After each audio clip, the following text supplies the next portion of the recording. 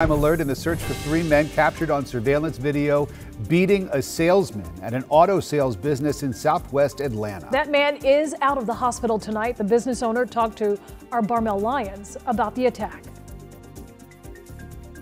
He really had no chance as far as defending himself. It happened so fast. Team Auto Sales owner Eric Mill talking about his manager, beaten, bloody, and bruised. A car sale taking a turn for the worse. The paperwork that they were filling out, they would write notes to themselves as far as when they were going to attack. Multiple cameras showing very clear video of the three accused attackers ransacking the office, trying to find the safe, one of them wearing a surgical mask, the others trying to hide with their hoodies. Rushed him. The other two came behind. They started jumping him. He fought back. They tussled, ended up towards the back of the building until he fought back till he fought anymore, and they started beating him with locks at that particular time. Mills says this is a second robbery in 8 years, but the most violent.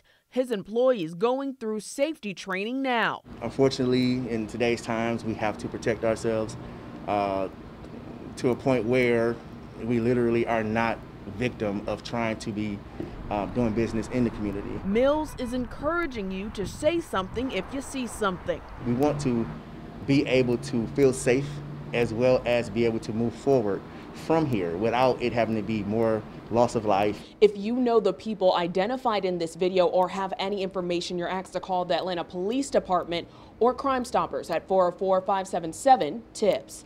In Atlanta, I'm Barmel Lions, CBS 46 News.